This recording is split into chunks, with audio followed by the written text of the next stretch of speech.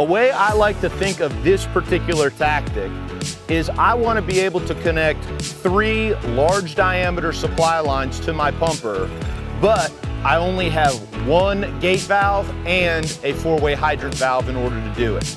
The 4-way hydrant valve allows me to tackle 2 of those hydrant connections, while the gate valve allows me to accomplish the 3rd. Because the proactive pump operator placed a hydrant gate valve on one of the side ports, they are able to hook a 3rd line to a 3rd intake on the rig. If this pumper were equipped with a rear intake or any other large intakes on the apparatus, we in theory could quadruple tap this hydrant by utilizing this unused port here.